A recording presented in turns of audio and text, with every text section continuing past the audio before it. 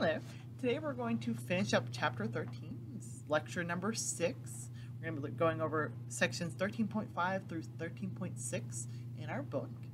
Today we're going to be looking at colligative properties. We're going to know which properties are colligative properties at the end of this and how colligative properties work. And we're going to look at how electrolytes and non-electrolytes differ in reference to colligative properties. One of our colligative properties we're going to look at is vapor pressure.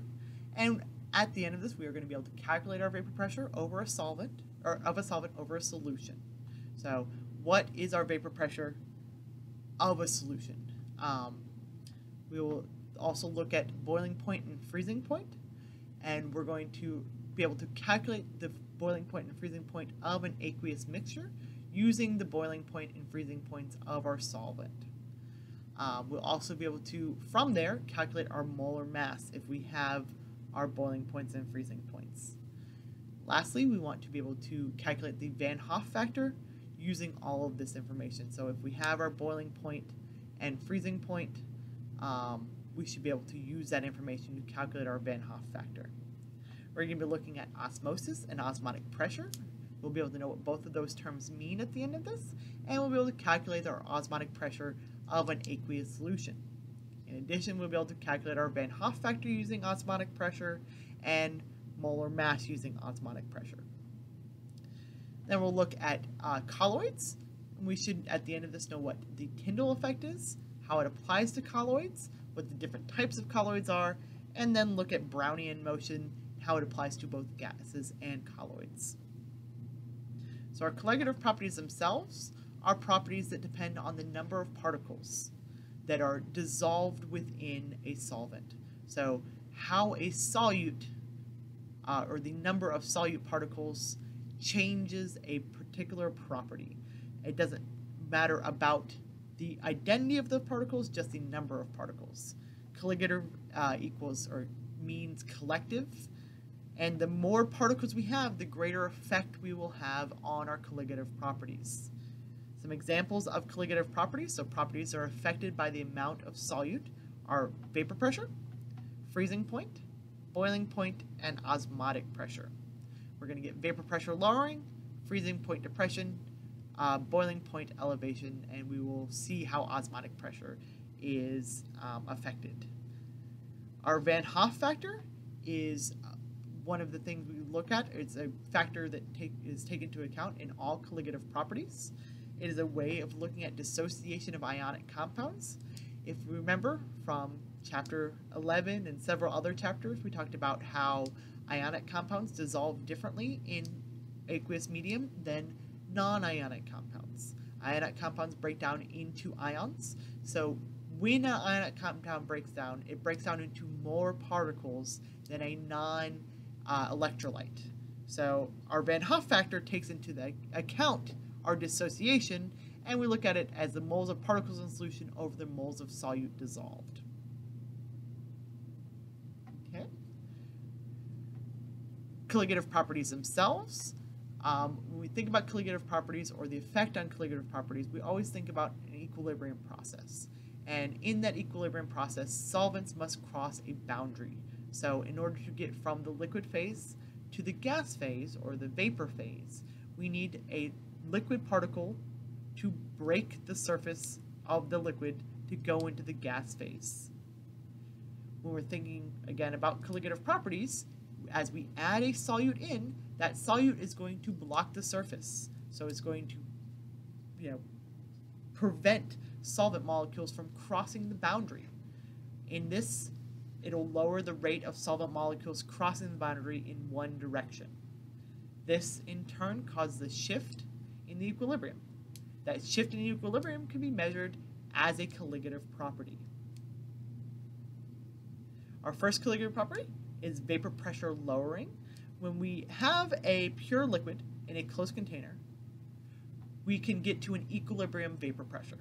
So this equilibrium process occurs when our liquid is vaporizing at the same rate as our vapor is condensing. So we have a very specific vapor pressure because of that dynamic equilibrium that is achieved in a closed container. As we add a non-volatile solute, this is going to disrupt the equilibrium. So what's going to happen is there are going to be fewer solvent molecules at the surface, so fewer molecules that can go into the vapor phase. As such, we will have a lower or slower rate of evaporation. Additionally, another thing that occurs when we add a non-volatile solute is that there are more collisions and more attractive forces between solute and solvent occurring, keeping those solvent molecules in the liquid phase. After that, equilibrium will be reestablished. That will occur more quickly than before, with fewer molecules in the vapor phase. That in turn will lower our vapor pressure. Okay, so far we have looked at how vapor pressure is lowered by adding in a solute. The lowering of vapor pressure is a colligative property. It is based on the amount of particles. The greater the number of particles, the greater the vapor pressure lowering. So, I ask you, if there are two solutions, one made by 0.5 grams of sodium chloride dissolved in 0.5 liters of water, and one made by dissolving 1 gram of sugar in 0.5 liters of water, which solution will have the lower vapor pressure? I don't want you to tell me what the vapor pressure is, I just want you to know which solution will have a lower vapor pressure. Okay, so some things to keep in mind. First, sodium chloride, as we dissolve it in water, we get ions.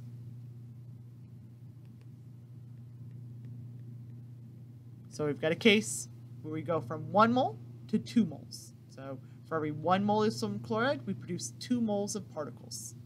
Sugar, on the other hand, is a non-electrolyte. So when we add it to water, we just solubilize it. Solvation process. Oh, excuse me, AQ. So this is just a solvation process. This is not a breaking apart into ions. So very important. Okay? Now we want to use our masses in order to figure out how many particles we're actually going to produce.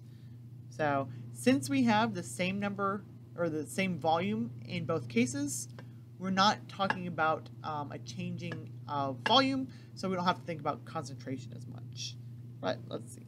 So we have 0.500 grams of sodium chloride and 0.500 liters. Same thing here. We have 0.5, oops, sorry.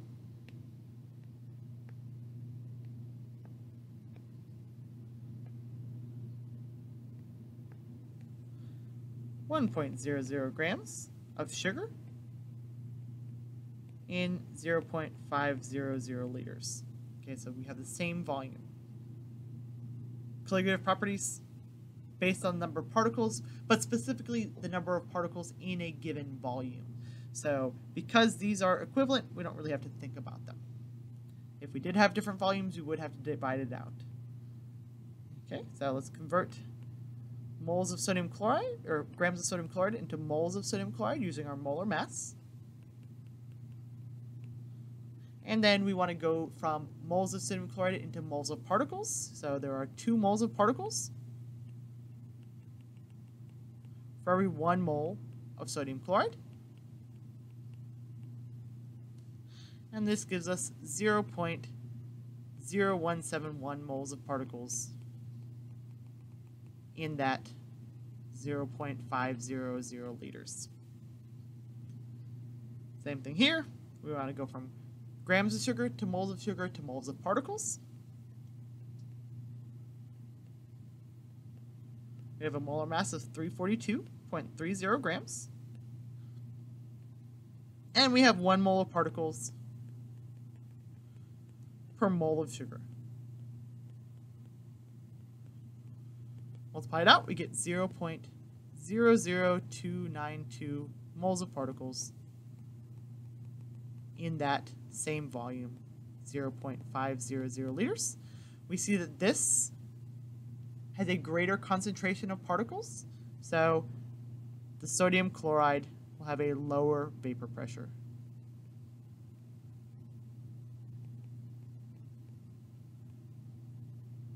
Okay. We will look at how to calculate this here in this lecture with Raoult's law. Raoult's law is going to be how we calculate vapor pressure, and it's going to be based on the mole fraction of our solvent. So the equation is our vapor pressure of our solution is equal to the vapor pressure of our solvent times by our solvent's mole fraction. This is only for non-volatile solutes. We have a different equation for volatile solutes. So we have P as our vapor pressure of our solution, P naught as the vapor pressure of our solvent, and X or chi as the mole fraction of our solvent. Keep in mind that our mole fraction of our solvent will be equal to 1 minus the mole fraction of our solute. So if you need to calculate the mole fraction of our solute, you just need to put it into this equation. Okay, so let's try this out. We've got the vapor pressure of pure water at 110 degrees being 1070 torr. Another thing to keep in mind about vapor pressure is temperature dependent. So when looking at these equations or these problems, you have to have the same temperature for these. So we look and we say, okay, we have a solution of ethylene glycol in water. It has a vapor pressure of 1 atmosphere at 110 degrees Celsius. We're good. We have the same temperature, so we can compare them. If we assume that Raoult's law is obeyed, what is the mole fraction of ethylene glycol in the solution? So we've got the vapor pressure of our solvent. We have the vapor pressure of our solution. And from that information, we can figure out the mole fraction of our solvent and then figure out the mole fraction of our solute. First thing we want to do is we want to have the same term for pressure. We have torrs and atmospheres. I'm just going to put them both in torrs. So 1 atmosphere. Remember, 1 atmosphere is the same as 760 torr. So 1 atmosphere is 760 torr. And now we can put this into our equation. P solution is equal to P solvent times by X solvent. This looks very, very much like Dalton's law, right? So keep that in mind. We have similar equations. So our solution is 760 torr vapor pressure.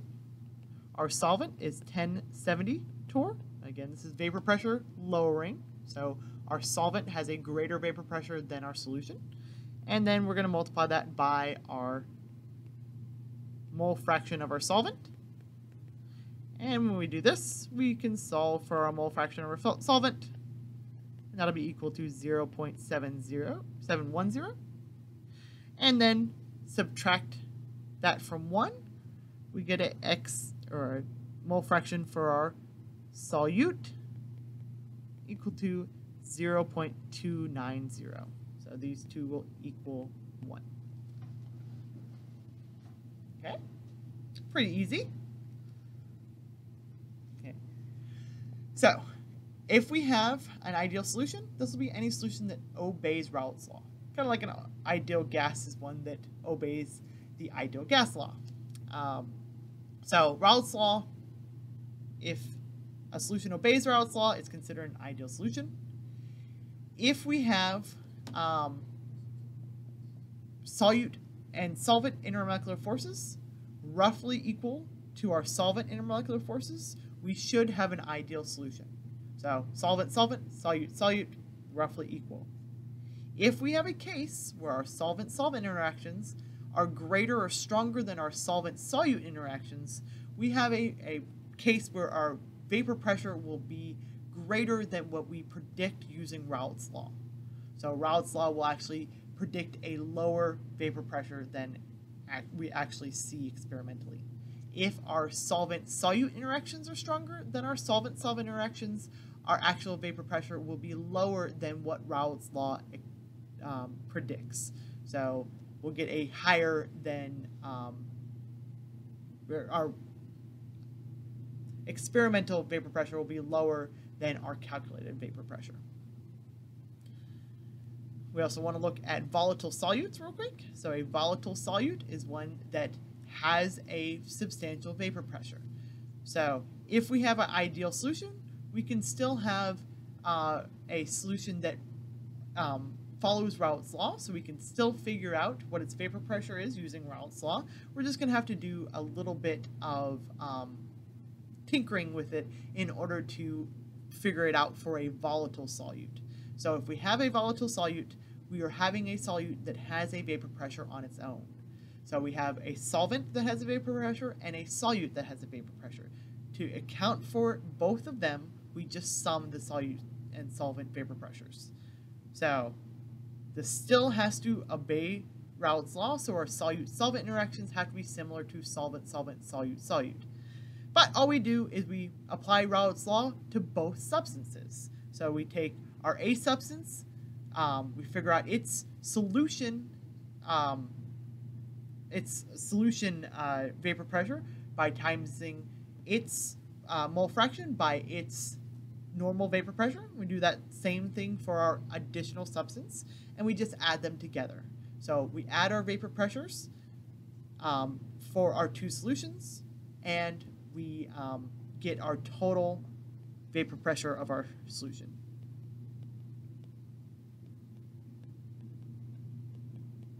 Pretty easy. Okay. Let's look at our deviations from ideal behavior. So here we see an ideal behavior. Our pressures are going to equal our vapor pressure of our solution, whether it is volatile or non-volatile. However, we can have what's called a positive deviation or a negative deviation. A positive deviation is one where the vapor pressure of the solution is greater than expected using Raoult's law. A negative deviation is when we have a vapor pressure lower than expected for Raoult's law. So when we have non-ideal behavior, we have a case where we have solute-solvent interactions being especially strong or especially weak. So if we have strong solute-solvent interactions, we have a lower than expected vapor pressure, so we have a negative deviation. If we have weak solute-solvent interactions, we have a higher than expected vapor pressure, so a positive deviation. Okay. Let's move on to boiling point elevation and freezing point depression, our next two colligative properties we're going to look at. So first one we're going to look at is freezing point depression. Freezing point depression means that we depress our freezing point, or we decrease our freezing point of the pure solvent. So the solution will have a lower freezing point than the pure solvent. This occurs because in order to get a solid, we have to have an ordering of our molecules. They must be in a repeating lattice structure, and if we have solute molecules, they get in the way. That makes this ordering much more difficult. So in order to actually get ordering, we have to lower our temperature or lower our freezing point in order to get that consistent repeating arrangement. With our boiling point, as we add a solvent, we increase our boiling point. Or sorry, as we add a solute, we increase our boiling point of our solvent. So an increase relative to the pure solvent's boiling point. So this has a lot to do with what happens with vapor pressure. So as we have solute molecules, those are going to block the surface of the solvent, making it harder for the solvent molecules to escape the liquid phase into the gas phase.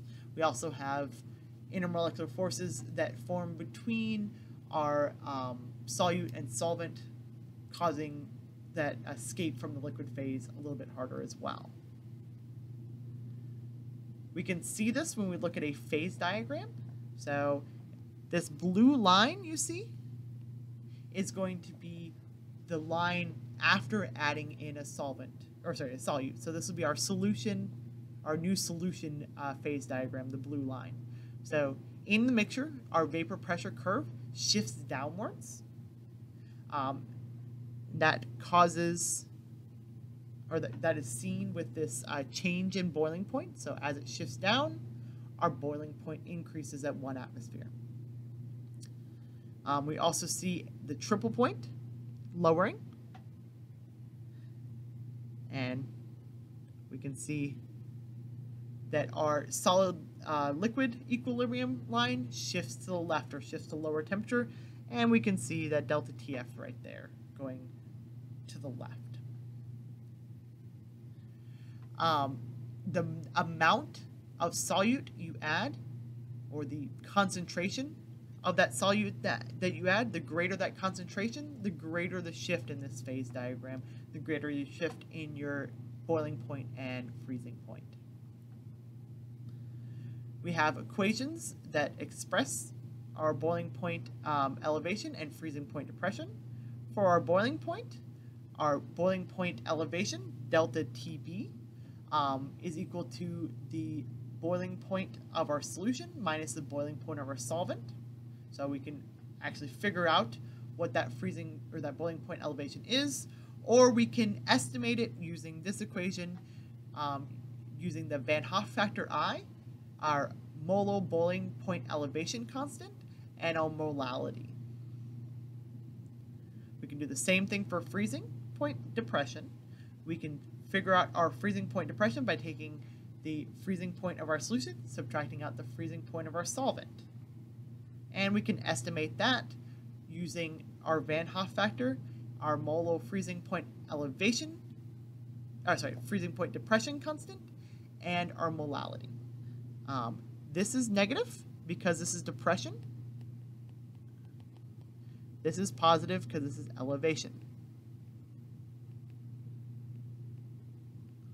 Okay? So Kb is a molar freezing point elevation constant. Kf is a molar freezing point depression constant. For water, we have a Kb of 0.51 degrees Celsius per molality, and for our Kf of water, we have 1.86 degrees Celsius per molality. Those will be given along with these equations. Our Van Hoff factor itself, as I said earlier, measures the extent of ionization. So if we are estimating our freezing point depression or our boiling point elevation, we would say that I is equal to the number of ions in solution per empirical unit.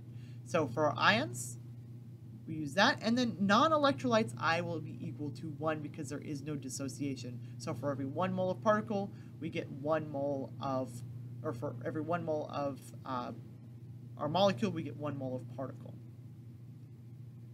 We can, if we have experimentally determined our freezing point depression or boiling point elevation, we can measure or calculate out our Van Hoff factor. So they are generally experimentally determined if you don't just estimate it.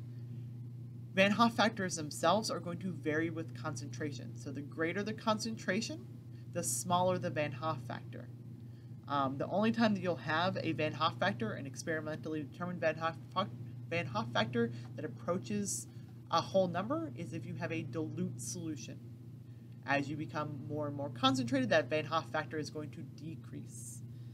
The Van Hoff factor itself is going to have an effect on all colligative properties.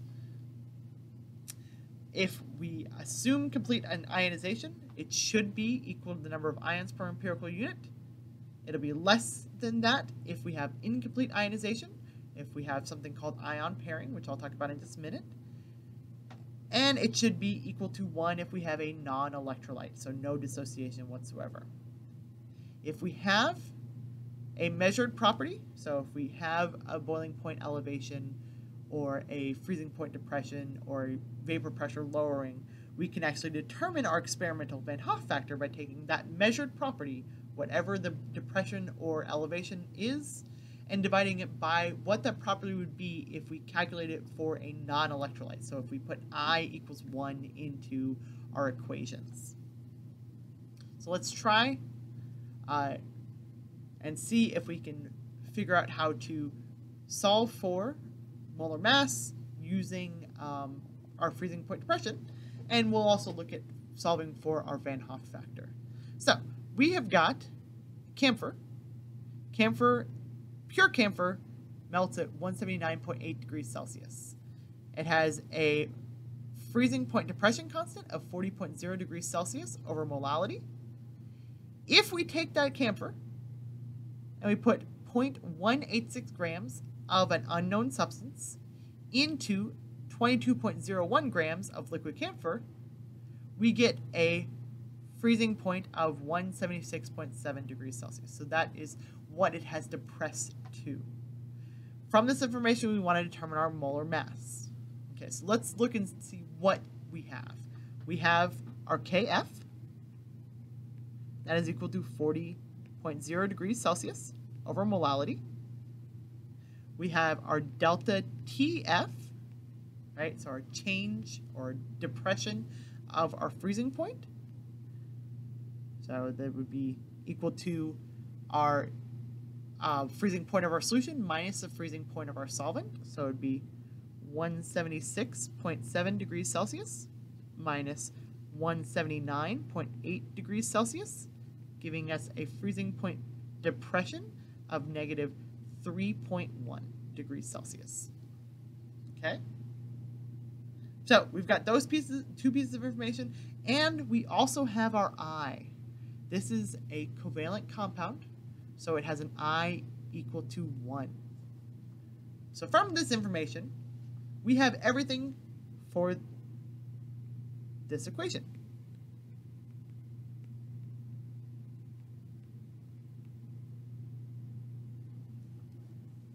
So we have our delta TF, we have our I, and we have our KF. We can solve for molality. Okay? So I'm going to rearrange. Molality is equal to delta TF, or negative delta TF, over I times by molality.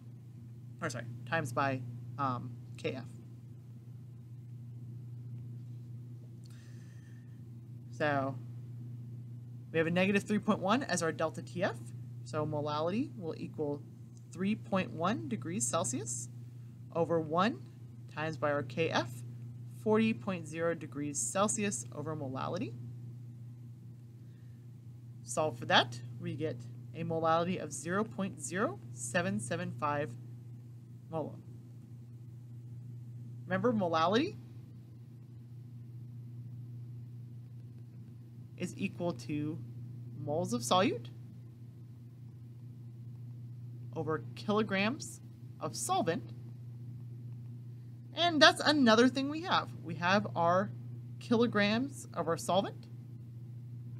22.01 grams is the same as 0.02201 kilograms. So we're going to put that, multiply it by the molality we just got to get our moles of solute. So 0.0775 mole times by 0.02201 kilograms gives us 0.00717 moles of solute. Last thing we want to do, now that we have our moles of solute, we want to determine our molar mass of our solute. Remember, molar mass is always grams over moles. We have grams, we have moles, so we're going to take 0.186 grams divided by 0.00171 moles, and we get a molar mass of 108.9 grams per mole. Okay.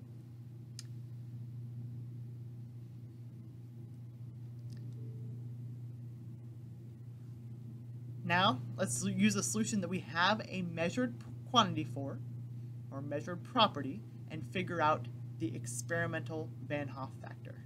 So our Van Hoff factor is equal to our measured property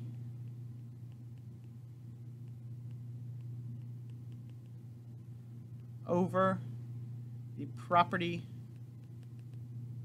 calculated for a non-electrolyte.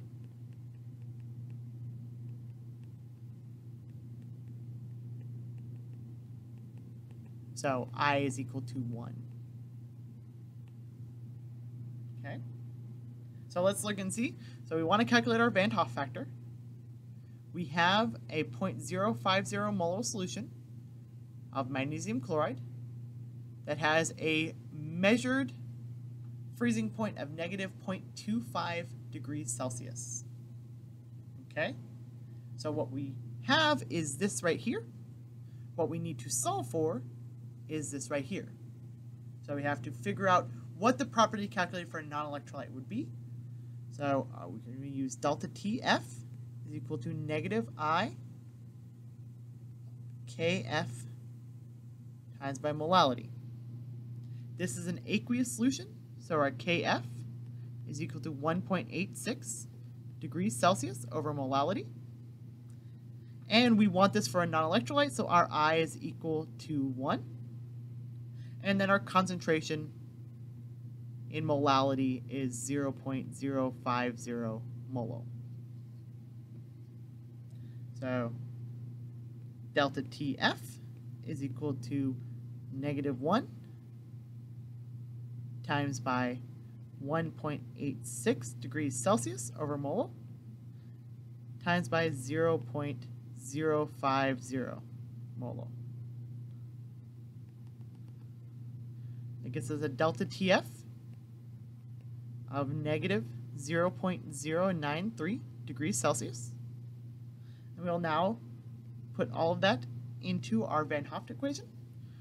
So negative 0.25 degrees Celsius, our measured property, divided by our calculated for a non-electrolyte, negative 0.093 degrees Celsius. We calculate that out, we get a value of 2.7. For magnesium chloride, a value that we would expect for our Van Hoff factor would be 3. Right? That would be our guess for our Van Hoff factor. So we're not too far off. It is a fairly dilute solution, so a 2.7 would be a reasonable value. Let's look at our last property, osmosis.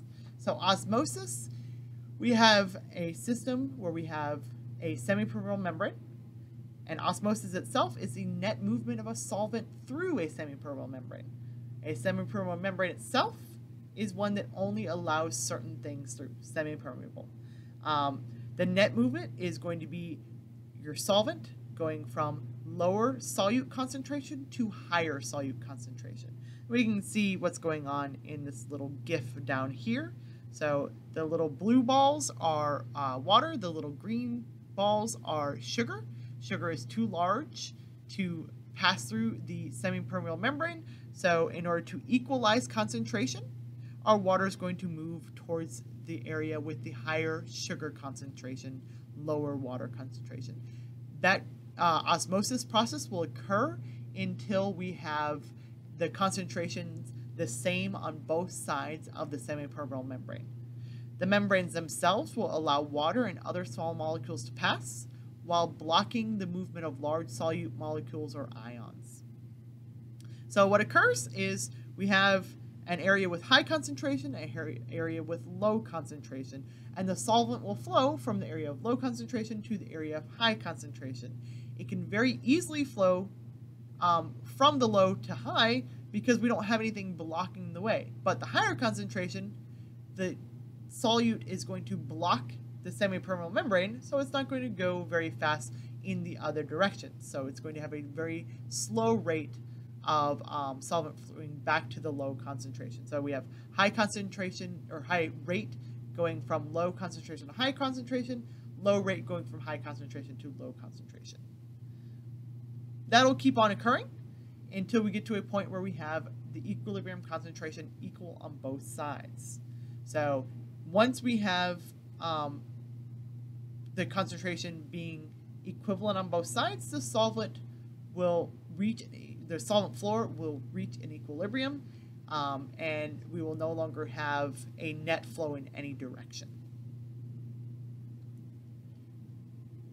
One way that we look at osmosis is with osmotic pressure. So when we have water flowing through a membrane, this causes pressure buildup.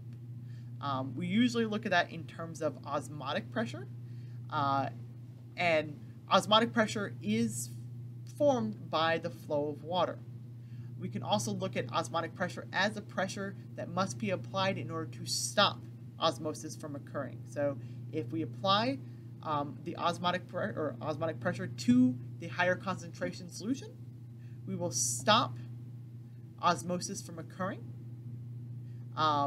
and the pressure of the excess fluid, once concentrations on both sides are equal,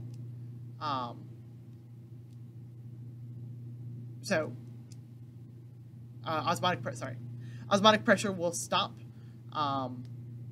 or osmosis will stop once the osmotic pressure is the same on both sides. So once the concentrations are the same on both sides.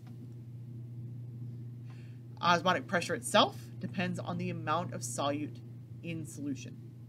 So the greater the concentration, the greater the osmotic pressure. We can determine our osmotic pressure using the following equation, where our uppercase pi is equal to our Van Hoff factor times by the number of moles of solute over the volume of our solution, so molarity, times by our gas constant times by our temperature, so I times by molarity times by R times by T. Molarity, moles per liter, your ideal gas constant is going to be it's going to be liters times by atmospheres over moles times by Kelvin, and our temperature will be in Kelvin. We can reverse the flow of osmosis by applying an external pressure. So reverse osmosis is when we have osmosis occurring the opposite direction. So to cause that to happen, we need to apply a pressure greater than the osmotic pressure. So if we apply an osmotic pressure to the greater solute concentration, then we would cause osmosis to stop. And then if that pressure is greater than the osmotic pressure, we will cause reverse osmosis to occur. Reverse osmosis is when solvent moves from the solution with the greater solute concentration to the solution with the less solute concentration. This is a common purification technique. It's used in water purification. Okay. Ta-da! Okay. So we can look at some relative terms to determine what the flow of osmosis will be. So we have isotonic, hypertonic, and hypotonic solutions.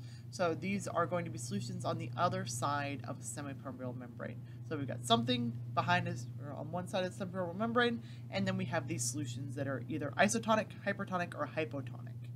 So an isotonic solution is one that is going to have the same osmotic pressure as the solution on the other side of the semipermeable membrane.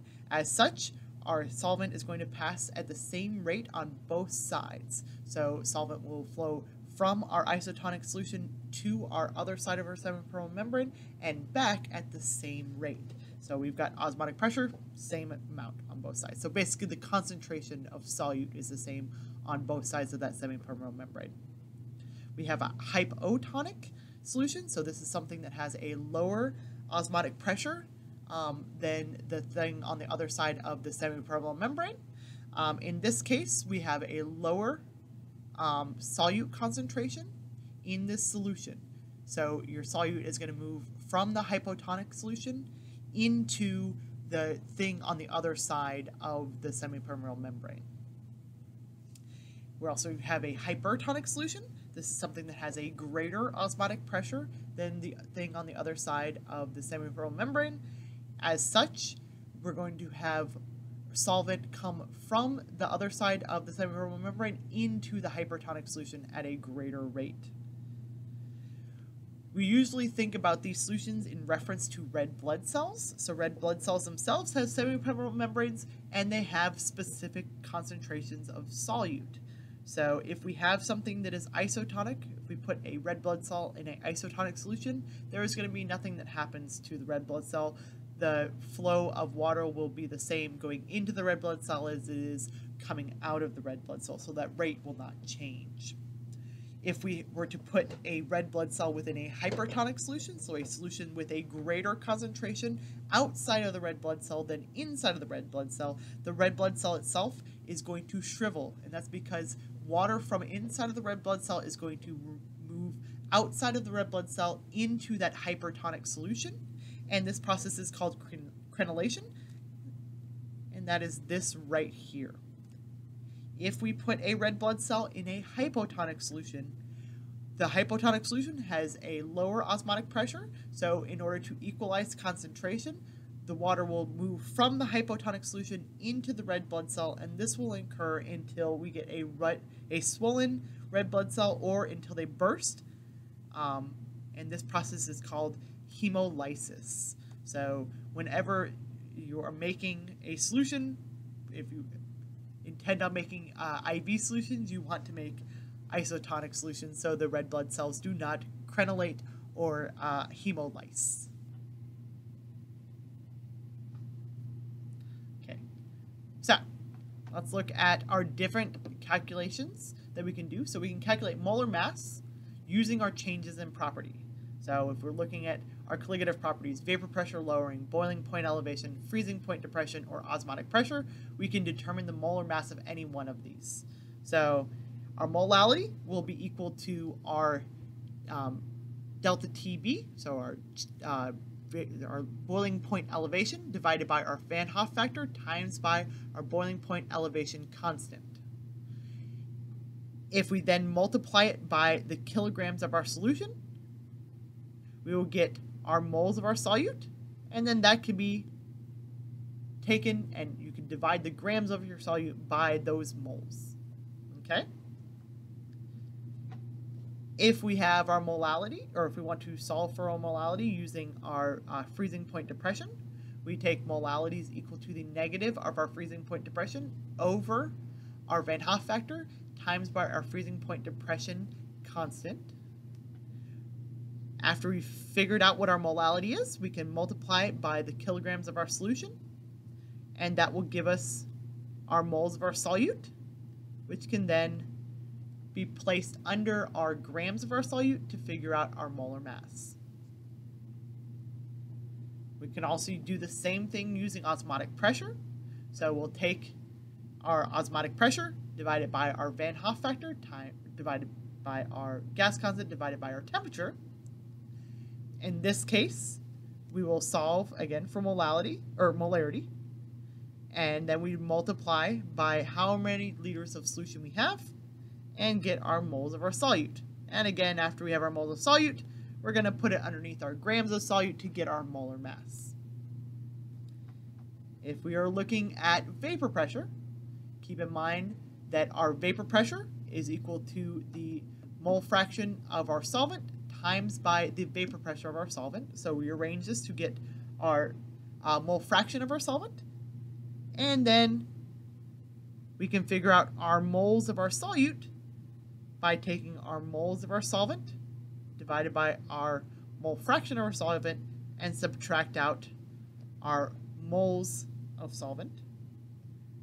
And then that solute mole amount can go down there, and we take our grams divided by our moles. Okay. Let's try another problem, see how we do. So we have a sample of 0.205 grams of polystyrene, and we have 0.0100 liters of solution made of toluene and polystyrene. This solution has a osmotic pressure of 0.121 kilopascals at 25 degrees Celsius. We want to calculate our molar mass of polystyrene. So our molarity is equal to our osmotic pressure divided by our Van Hoff factor times by our gas constant times by our temperature. Okay, so if we look, we've got our osmotic pressure, we've got our temperature, and since we have polystyrene, which is a polymer, we have our I equal to 1. Okay, so we've got all of our components. We just need to make sure our units are correct. So we're going to first convert our osmotic pressure into atmosphere. So 1.21 kilopascal. 1 atmosphere is equal to 101.3 kilopascal. So when we divide that out, we get 0.0119 atmospheres. If you are expected to go from kilopascals to atmospheres, you would be given that unit converter. Okay, so now we have that, and we can put all of our pieces into our molarity equation. So molarity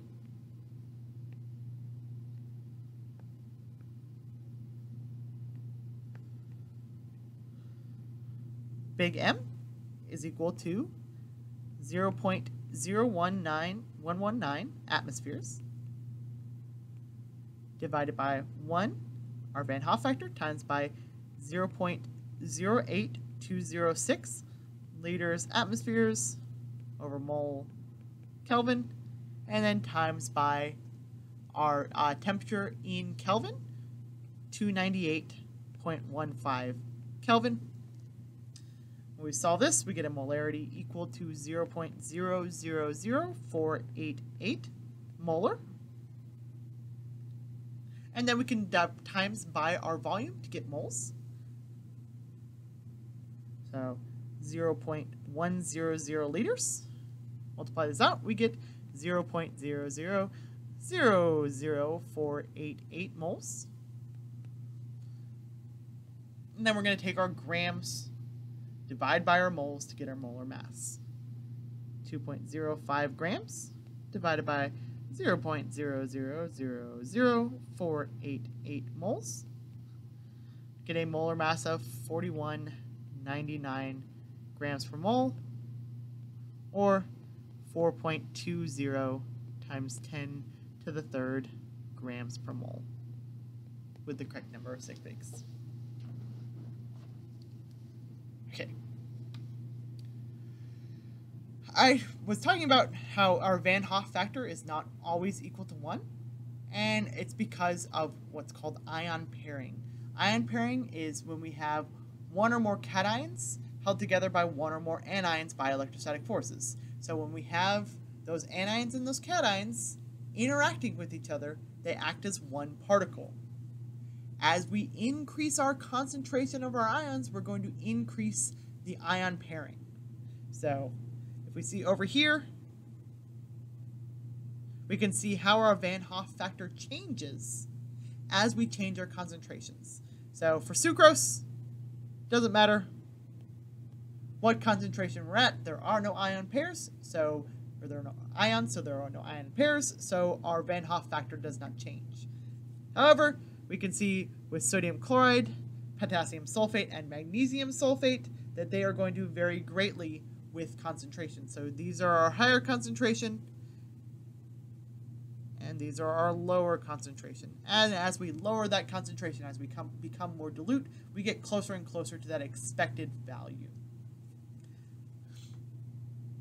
Okay, last subject we want to go over is colloids. So these are going to be suspensions of particles larger than individual ions or molecules. They are too small to settle out by gravity, but they are too large to become a solution. We have a bunch of different types of colloids. So if we have a gas and gas, this is the only example where we do not have any colloid. Gas and gas, their particles are too small. They are going to mix. Our delta H of mixing will be very favorable due to entropy. So there is no gas-gas colloid, but we can have a colloid with any other type of solute and solvent. So if we have a gas colloid dispersed in a liquid, we have an aerosol. So something like fog. So this is our gas solvent, liquid solute. So if liquid particles are dispersed throughout a gas, this is an aerosol, like fog. If we have a gas solvent, solid solute, this is another aerosol called smoke. If we have a liquid solvent, gas solute. This is a foam like whipped cream. So anytime you're making whipped cream, you do it vigorously in order to get all those gas particles in there. Liquid. So if they're not going to mix because of particle size or unlike intermolecular forces, we get an emulsion. Milk would be an example of this, where we've got different substances like fats that are not actually going into solution because they're too big, but they are still liquid. Liquid solvent, solid solute. We call this a sol. Paint is considered a sol. Solid solvent, gas solute. This is a solid foam, like a marshmallow. Solid liquid, solid emulsion. Butter would be an example of this. So if we have our solid butter, it does have some liquid throughout there. And then solid, something like ruby glass. Okay, so got some colloids in every phase except for gas. To determine if we have a solid or a colloid, we can use what's called the Tyndall effect. The Tyndall effect, colloids themselves are going to scatter rays of light while solutions don't. The reason this occurs is because our particles in a colloid are larger. So because they are so large, they're going to cause the light itself to reflect off of them or refract off of them. So here, this is a solution. This is a colloid. The colloid, you'll actually see light. We call this the Tyndall effect. Okay. We have things that are called hydrophilic colloids and hydrophobic colloids. So if we have something that is hydrophilic, it's going to be something that is water-loving. Water-loving, obviously something that loves water. So hydrophilic, we can see this is a hydrophilic one. So we have polar and charged groups on the molecule. That helps them remain dispersed in water. And then we have hydrophobic, water-fearing. Those are going to be ones that don't like water, right? So they're going to be oils and stuff like that. With our hydrophobic ones, we can have, or the hydrophobic colloids, we can actually have ions that will adhere to the surface in order to make them interact with a aqueous solution. So over here, we've got our hydrophobic colloid, doesn't really like the water, so it kind of has a hydrophobic area that interacts with itself, and then we have ions that will allow the hydrophilic area of it to interact with water. Fact emulsion is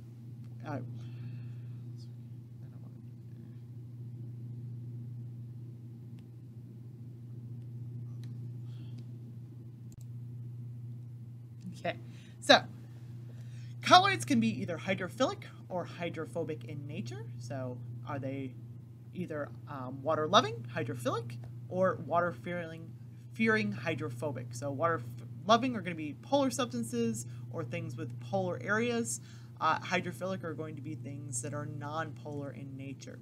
So our hydrophilic polar substances, polar groups are hydrophilic colloids will interact with water and keep that substance dispersed in water or any other polar substances.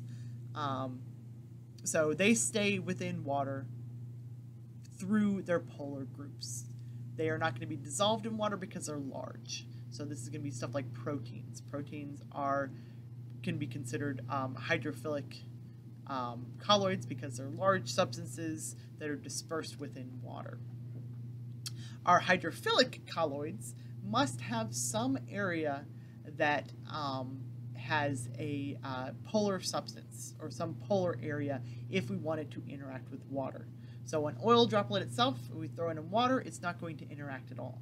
However, if we add something like an emulsifying agent, so something that can combine with the oil droplet to cause emulsification or colloid formation, we can get an area that will interact with the oil. So a nonpolar area will interact with an oil droplet, and then we have a ionic area. So an ion attached, so some cation attached to an ionic part of our emulsifying agent that can interact with water. So these emulsifying agents allow stuff like oil droplets to become hydrophobic colloids and that are suspended within water. This stabilization of these hydrophobic colloids through emulsifying agents is a very important part of fat digestion. So the colloid stabilization occurs during the emulsification of fats and oils. So as a fat globule, a big thing of fat that is not interacting with water, gets ingested and goes into our gallbladder is going to release bile salts. Those bile salts act as emulsifying agents, stabilizing the colloids and allowing those colloids to interact with the water. So as that occurs, we can dissolve those fat droplets, and during that dissolving of those fat droplets or digesting of those fat droplets, we can digest and absorb fat-soluble vitamins. So the bile salts are the emulsifying agent, the fat globule plus the bile salts are going to be our nonpolar or hydrophobic colloids. So they are emulsified. What would make a good emulsifying agent? So we have an emulsifying agent is one that stabilizes a hydrophobic colloid in a hydrophilic solvent. And what of these would be a good emulsifying agent? So we need something that's going to stabilize our substance. So it has to have a nonpolar area and it has to have an ionic area. This will be the correct answer. This is going to be our best emulsifying agent.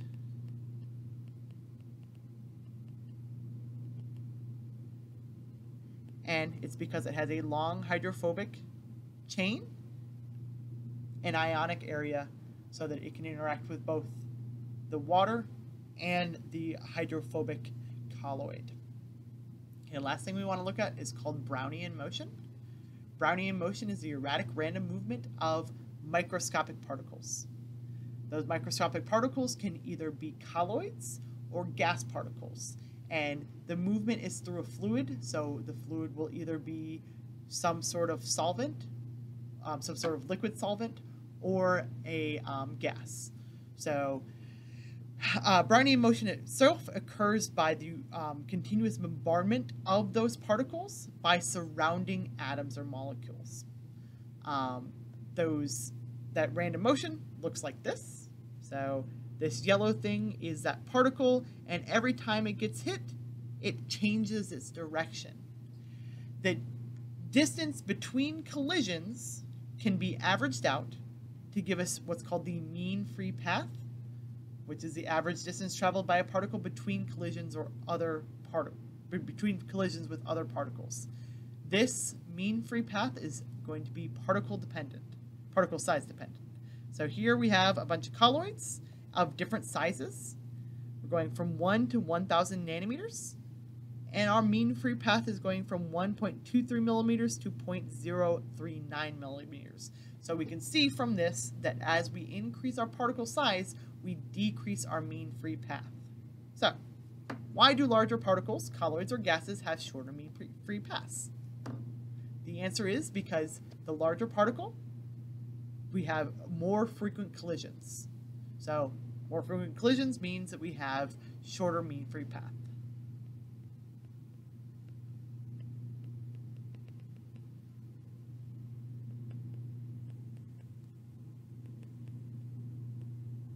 So more frequent collisions.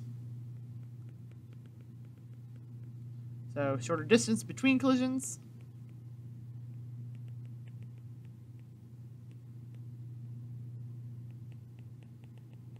And therefore, we have a shorter mean free path.